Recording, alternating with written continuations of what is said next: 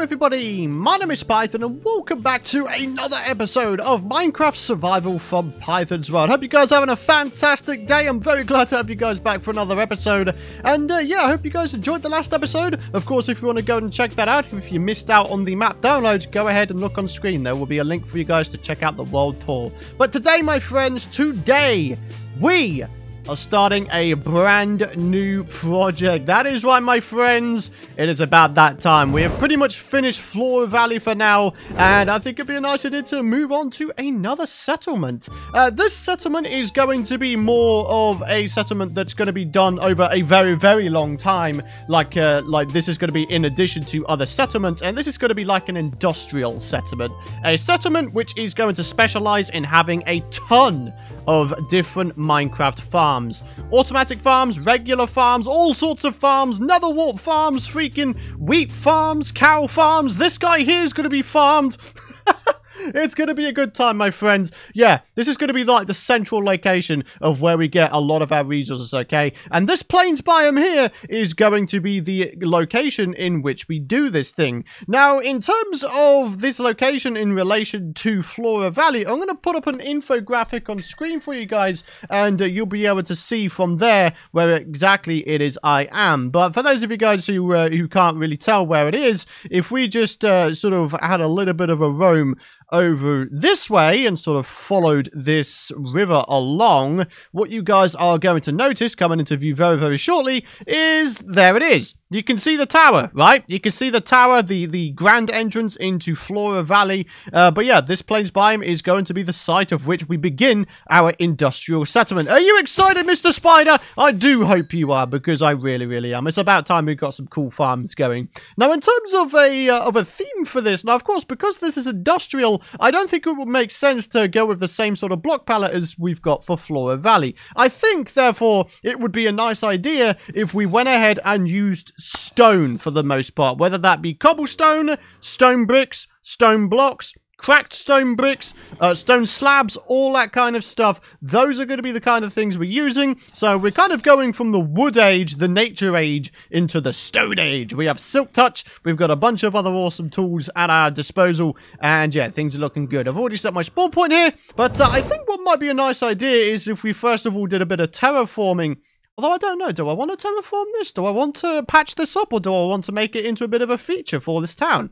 You know what? Ordinarily, I would patch this up, but, you know, we've done some dressing up of some of the natural terrain generation inside of Flora Valley, and we made it look good, so I'm thinking maybe we can make this thing look good as well. We can make it into a bit of a feature for this place. Well, hello there, little sir. It looks like we've got ourselves a bit of a buddy around here. We got ourselves a little turtle friend. Awesome. Hey man, that's cool. So, I've just been back to Flora Valley to get myself some shulker boxes full of some resources. As you can see, got some various bits and bobs going. Oh man, is the music a little bit loud? Let's turn that down just a wee bit. There we go. I love your Minecraft music, but not to the point where I can't hear myself think. So anyways, let's get ourselves some things going. What I'd really like to begin with is some stone bricks and maybe some chiseled stone, because these are going to be the pillars, okay? So that is the idea. We're going to have some pillars going on here. Maybe we have ourselves like a chiseled stone brick there. In fact, no, do you know what? Let's have that like that, and then we put chiseled on top like that. I think that's a cool idea. Yeah, okay, I can work with that. And then maybe in between, to give it a little bit of texture variation, what we could perhaps do is grab out some cobblestone stairs, okay? And then maybe do a little thing like that. Okay, that's looking pretty cool. And then maybe we can have like a piece of glowstone or some other light source here. Oh, do you know what? No, we should put redstone lamps. Redstone lamps would definitely work in an industrial style, cobblestone related style type thing, right? I think that would work quite well, actually. So, yeah, we'll definitely do that. So I'm thinking maybe we do 5 blocks of space in between each of these pillars, okay? So if we just head back up here, and then we do the same over here, so a little bit of that. Oh, no, hang on a minute. A little bit of that, and then the chisel. Yeah, there we go. Okay, we're getting there, Okay, and then we've got to bring it around town, so here we go. A little bit of that, and then the redstone lamp is on top of that one, and then we do that, And then we do that. And then, of course, we bring in another pillar because that is how the design's going to go around here, okay? So, there we go. That's looking pretty decent. I think what would be a nice idea... I mean, yeah, we could put cobblestone fences on top of here, but I think what would really work best around here would probably be iron bars. Right, let's go to the mine. I'm looking for iron. Wow, I've got one. Oh, my word. I've got one iron ingot. I'm so rich. I'm so unbelievably rich. I feel like I should have some more somewhere. Huh. Oh, do you know what? I think I know where they are. I think, if I remember correctly, they are over in the little villager area. So if we head upstairs here, I'm pretty sure we'll find all of the stuff here. Or not. I think we sold them all. Oh, Python, you're such a noob. I have no iron left. Darn it, man! Well, guys, I guess we're going ahead and mining up some iron, huh? Apparently, I don't have any supplies at all, and I didn't even realize it, so, that's great, isn't it? Alright, guys, so check out this feature I've just discovered in 18W15A, the 1.13 snapshot. Now, previously, you would just swim in water to the point where the swimming animation would start, or you would just bob up and down in this water. But check this out, guys. Look. Look, I could just run around in it. This is awesome. This is actually awesome. It's really, really cool that they finally addressed something like this. I mean, look at how easy it is now to get up freaking water streams that are pushing against you now. That is really, really cool. The simple quality of life things, my friends, that is what makes me happy. Very, very good. Good job, Marianne. Good job. But, yeah, guys, in the meantime, check this out. There's an abandoned mineshaft down there, so we actually have something to explore with you guys, which is pretty interesting. I got myself 38 bits of iron ore so far, so I tell you what, why don't we go and make ourselves some torches, and I mean, why don't we go and explore the abandoned mineshaft? I felt like it's been a while since we've done that. Maybe a little bit of coal as well. Why not? Chuck that down there. And the good thing is, because I purposely left this water stream going, I could just use it to get back up. Which is awesome. So there we go, my friends. There's the mine shaft. And there's some iron right there. The more we get, the better. Uh-oh. Alright, well, it looks like we've come across a spider dungeon. Hey, man. This is within... Oh, hello. Hi. Oh, God. No, I've been poisoned. Oh, dang it. Oh, darn it, man. Alright, well, how long is that going to last for? Oh, 10 seconds. Good lord.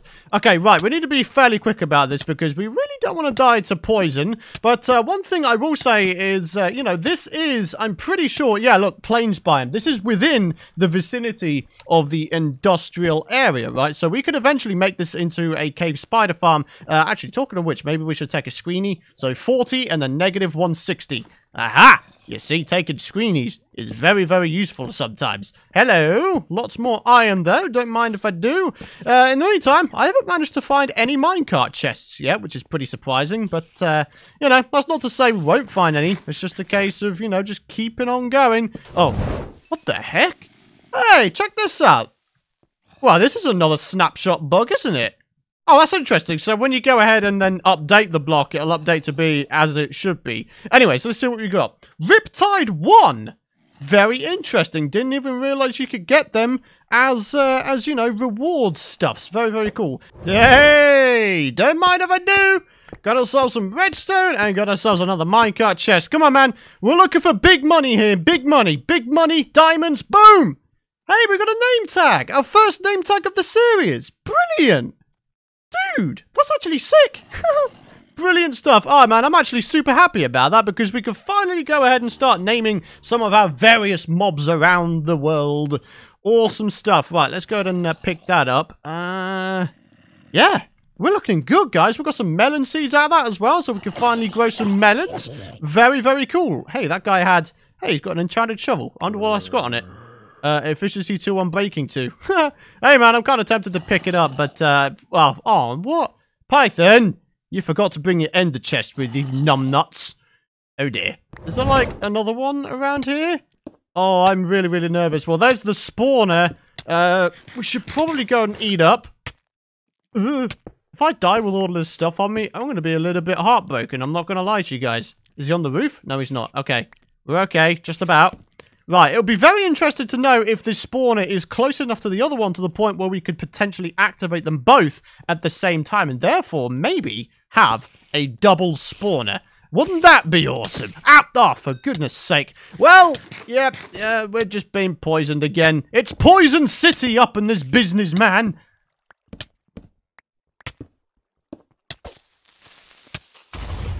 Oh, good lord.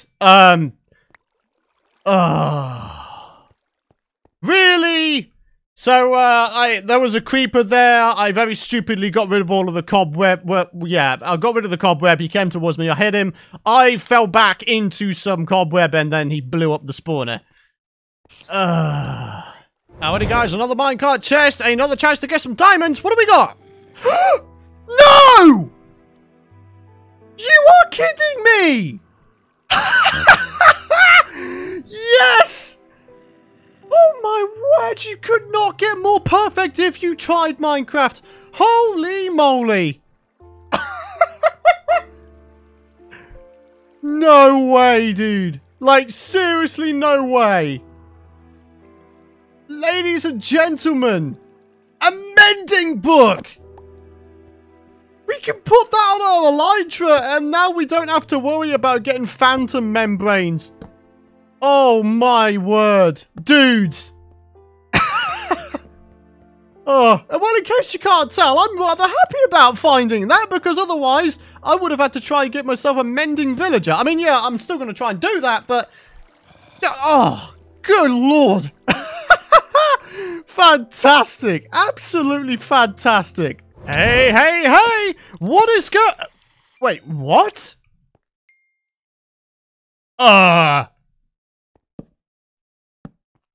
What? What? So we've gone from having probably the luckiest mineshaft chest has ever been to the weirdest dungeon I've ever seen. This is clearly a dungeon room that's bugged out. Look, there's no spawner, there's no chests. What the heck, man?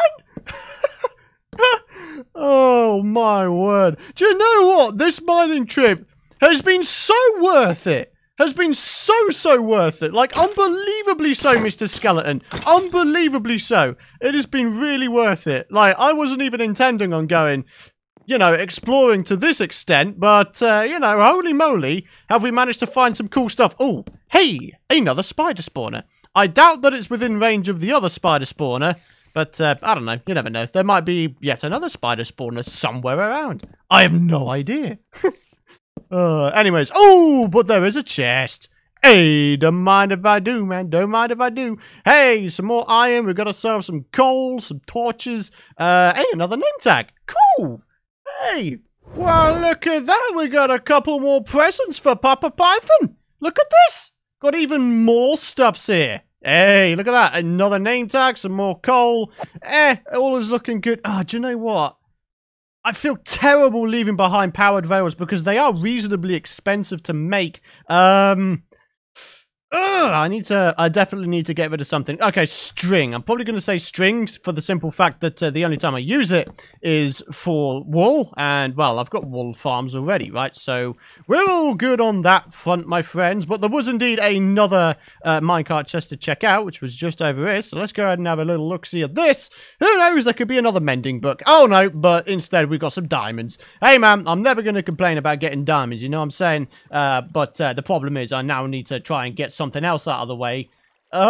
Beetroot seeds. Do we already have beetroot seeds? I don't actually know, to be entirely honest with you guys. Maybe the minecart. Alright, I'm sorry, minecart, but your time has come, buddy. Oh my god. All of this wasted iron, even though you can't... If you could smelt minecarts back into iron, then I would be a lot more savvy, you know, in terms of chucking away minecarts and such. But, you know, since we're not, we're all okay. Oh, yes! Guys, check it out. So we may have blown up a spawner before, but check this out. There's one here, and there is one literally 10 blocks away, a tiny bit further down just there. So, ladies and gentlemen, let's take down the coordinates for this place, because holy moly, we are definitely going to make ourselves a double spider spawner farm out of this. Heck yeah, man. Absolutely fantastic. In addition to that, we also have ourselves another chest. What have we got? Iron, torches. Not bad. We've got some pumpkin seeds. Don't really need that. But certainly everything else we're going to take. And yeah, we really are going to get out of here now. Because like I say, let's not tempt fate, eh? Oh, goodness me. All right, well, we need to deal with the mobs of the night first. Of which there are many. Hello. Okay, hi. Okay, and they're not stopping. No, you don't. Oh, my goodness me. Whew. Thank goodness for our freaking shield, guys. Thank goodness for our freaking shield. Oh, right, let's get out of here. I think we may have to resort to strategy 1 and just staircase our way up because, screw this, man. Screw this. I want to get out of here alive with all of the brilliant stuff that I managed to get. Yeah, I just want to get out. Alrighty, guys, so we just broke out into a pond, and I think I know where we are. I think we're just over this way, right? Yeah, there's the beginnings of our little pathway network. Brilliant. Okay, so yeah, absolutely 100% confirmed, you know, that double spider spawner is definitely within our grasp. Brilliant things. So not only do we have a mending book, but we now also have ourselves a bit of a project for the immediate future. That being, we can get ourselves some epic stuff. Heck yeah. All right, so let's get all the valuable stuff put in here. Look at that. Look at all this brilliant stuff we've got. 2 stacks of iron. Heck to the air, boys. Let's go ahead and quickly grab ourselves out a little bit of the old cobblestone. We're going to make ourselves a couple furnaces, get those bad boys chucked down, and then we are going to smelt this stuff up like a pro. There we go. All right, so let's get you put in there. Oh, wait. Let's actually get you put in there. There you go. All right, and let's get you put in there. So there we go. 2 stacks of iron. And in the meantime, I guess we can go ahead and use this stuff. Let's convert this all into iron bars, as I was mentioning I wanted to do. And then, yeah, this is the intention. And, of course, we're going to have ourselves the redstone lamps right here in the sort of centerpieces with, of course, daylight sensors, so they will switch on automatically. So, yeah, everything's looking good, guys. But, of course, there is one final thing to do. Oh, I'm so excited about this, dudes. I really am. We finally got mending, and from the most weirdest of sources. Like, I don't think I've ever found a mending book in an abandoned mineshaft before, so this is going to be a first for me, guys. This is going to be a first for me. And ladies and gentlemen, the momentous occasion has come. Mending elytra. I could not be more happier if you guys tried to. Oh my word, this is absolutely fantastic by every stretch of the imagination.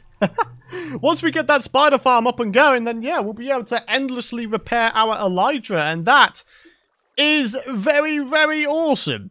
Heck yeah, people. Alright, so yeah, as you can see, I've also got some redstone lamps and some daylight sensors that I had left over from when I, you know, lit this place up right here. So, yeah, let's get on our horse. Let's get back over to the industrial settlement. And, yeah, we'll go to sleep. We'll get these things placed down, and then hopefully we can make this thing look absolutely fan-dabba-tastic. Because that's certainly the intention. Oh, darn it. I just realized something. I probably should have done this at night so this thing looked a bit better, right? Anyways, let's switch these to night mode, and there we go. Everything's looking good. I think it'd be a nice idea to maybe put like a cobblestone slab on top of there or something. So if we just whipped out a few of these and just quickly got some of these and then did something like this, I think that would look really cool. So let's have a look at it from the outset, see how it really looks. Yeah, I think I'm all right with that. I think it would be a nice idea if we put like a stone brick block underneath there or something. Maybe not necessarily have it stretch all the way down into the water, but maybe just to make it look a little bit better. So maybe we get rid of that and we put that in there. Yeah, and then these ones are like the proper pillars, and then those ones are like the little light pillars. That's the intention anyway. Brilliant stuff. All right, guys. Well, that's just about going to wrap it up for today's episode, and just a lot of amazing stuff has happened today, completely unexpectedly as well. So yeah. Anyways, guys, comment question of the video. There's a lot of dudes around here. I'm trying not to get killed by them all. Yeah. Nate Code has this to say. Python, I love watching your work. I love watching your videos, but they're too short. Have you ever thought about streaming? Regarding the videos being too short, I would actually have to disagree with you. I would have to disagree. I know that a lot of people are really passionate about the series, and, you know, they would really like to have longer episodes, but in all honesty, I feel like the 20 to 22 minute mark is kind of the sweet spot for a Let's Play episode on Minecraft. I mean, that's just coming from my own personal standpoint. Like, if I see a video that's like 40 minutes long, more often than not, I will actually skip the video because I don't have the time in the day to allocate to watching the entire video. And that's not to disrespect any creators that make videos of that length. It is just to say that I personally, in my life, I don't have that kind of time. Whereas, you know, I don't know. For the most part, I just want to try and make videos that I myself would really like to see. And as such, I like to try and keep these videos to a certain length. So hopefully you guys are okay with that. And not only that, but I feel like the shorter length of the videos sort of appeals to a wider demographic as well. So, yeah.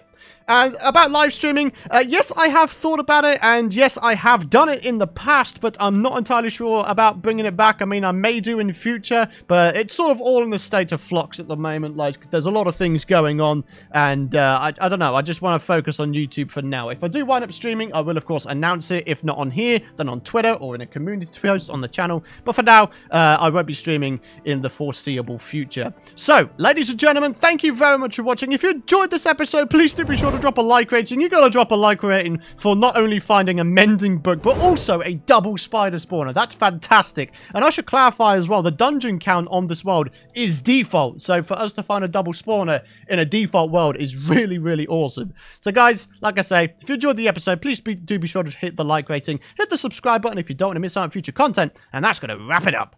Thanks for watching, folks. Hope you enjoyed. Hope you have a fantastic rest of your day, and I'll see you guys in the next episode.